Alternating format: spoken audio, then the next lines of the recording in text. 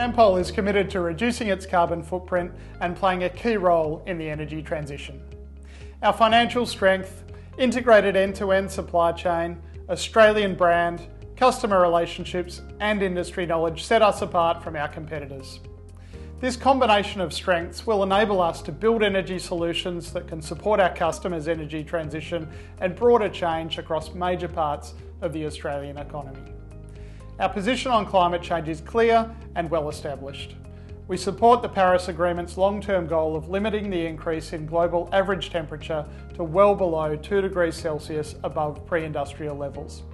And we recognise that our industry will need to transform to achieve it.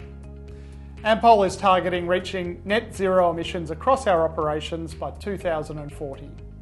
We have set operational emissions reduction targets consistent with this objective for both 2025 and 2030, and we have a defined pathway to deliver on these commitments. We will work directly with customers and leverage our strengths to develop new energy solutions. Our approach is to extend our customer value proposition and target new opportunities in electricity, hydrogen, gas, biofuels, and carbon mitigation.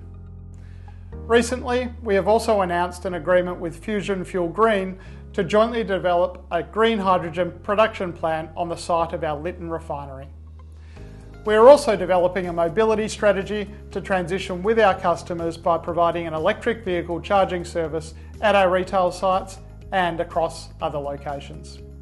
We look forward to updating you as we move forward.